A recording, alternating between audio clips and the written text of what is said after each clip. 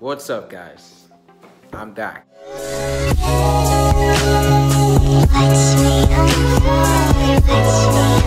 I've been away for a very long time, obviously.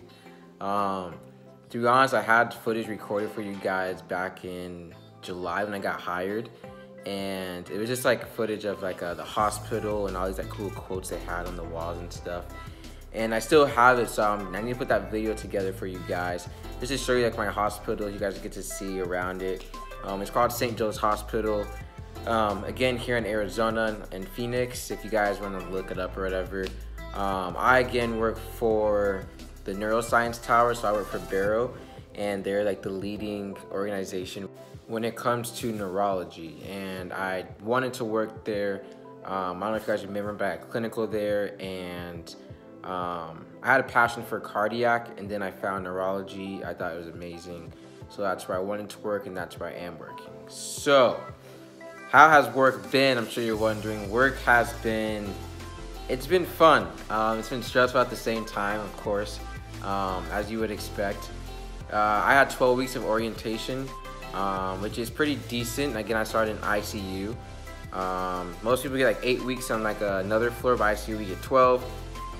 I did 6 weeks on day shift and then 6 weeks on night shift, only because I'm working night shift, so they wanted to incorporate me meeting new staff and getting familiar with some other things on day shift compared to night shift, which I thought was pretty nice.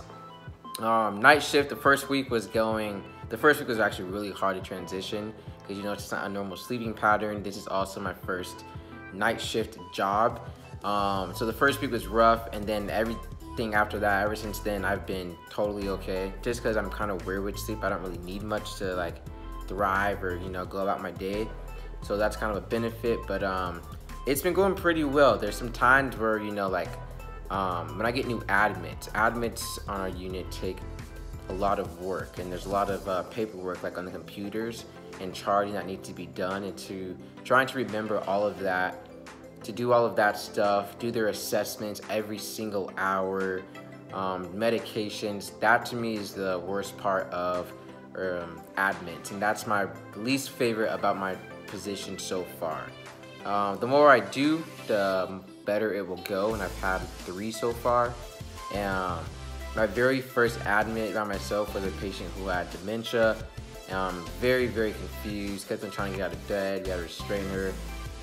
That took forever. I'm not exaggerating, guys. I was in her room dealing with her from like 7 p.m. to 1 a.m. Lots of work. I gave her Haldol, and Haldol, I guess, you know, contradiction between that and people with dementia, because it could put them completely over the other side.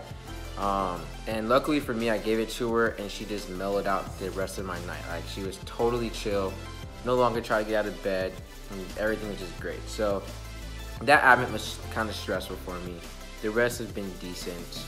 And just the job itself is fun. Like, I work 3 days a week, and then on my time's off, like I try to stack my days up 3 days in a row, is what I have been doing.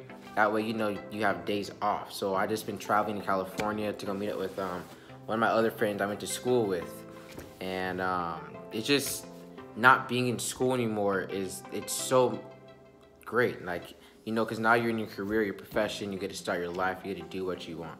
And I just been traveling. I didn't think I'd like travel that much, like before I was out of school. And then now that I have like free time, like I'm always wanting to go somewhere. And I just recommend that when you guys finish school, if you're done with school, or do something that you love to do that you couldn't do in school, but now that you're done, now you can do those things. So just go out there, be active. Lots of stuff to do. I'm really curious, if you guys watch this video, I want to know what type of nursing you guys want to do. Is it ped? Is it OB? Is it neurology? Is it cardiac, ICU, med surg? Do you not care? Is it long-term care? If you can, leave your comments in the description below. I'm really curious to see what you guys are doing. And again, sorry for not coming out the video in a very long time. I just got super busy, and then it's like YouTube kind of became like a second thought. But I'm here to tell you guys that I am back. I will see you guys next time.